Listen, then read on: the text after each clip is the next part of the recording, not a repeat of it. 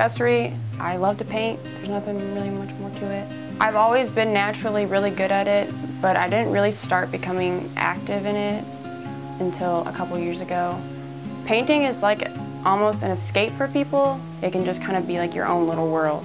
Everyone has their niche of like, oh, I play basketball when I'm stressed, or I go skateboarding. Like, painting's like my thing. Right now I'm really into portraits, and right now that's what I'm really good at, which a lot of people admire because that's one of the hardest things to do, is to get down people's faces. That's my favorite thing to do, is capture face, because they're so different and they're so unique in every single way. I've painted portraits for people, like of their kids and stuff. I recently just did a portrait for my grandma because her daughter died when she was little, so I did a portrait of her and different stuff like that. I've had this studio for a while. Actually put this together sometime, I think I want to say 7th grade. I didn't really ever use this part of my room.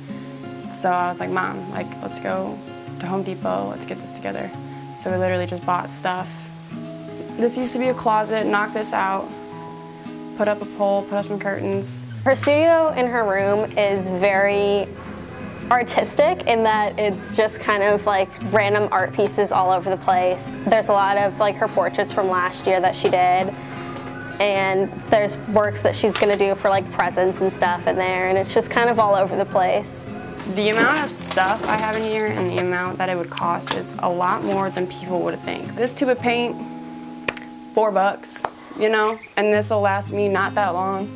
So there's definitely hundreds of dollars worth of stuff in here, but I never used it like actively until the past couple of years when I started having more skill in everything that I was doing.